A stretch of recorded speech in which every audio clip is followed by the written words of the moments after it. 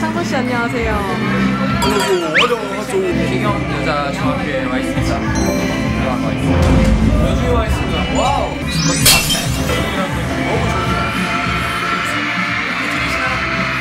좋네요. 콘서트를 보도록 하겠습니다. 잊을 수 없는 11월을 만들어줄게요. 자, 잘하고 옵시다. 둘, 셋, 전설의 무대입니다. 큰 박수 부탁드립니다.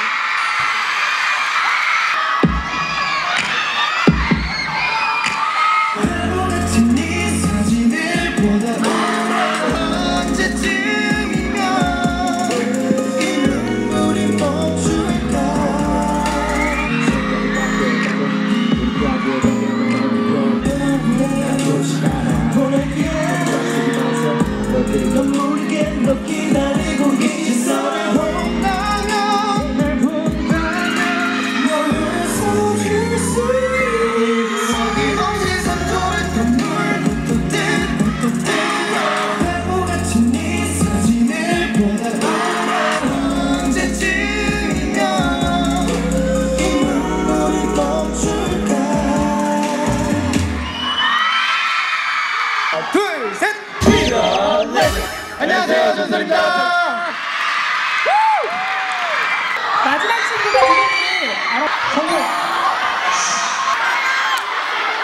너무 공부만 또 치우쳐져 있는 게 아니라 가끔 시켜줄 때는 시키고 그리고 공부할 시간 때는 들어와서 다시 그냥 공부에만 집중을 하는 게 불확실한 미래에 대해서 고민을 할 때 저는 항상 그렇게 대답을 해줬었죠. 지금 하고 싶은 일을 일단은 해봐라.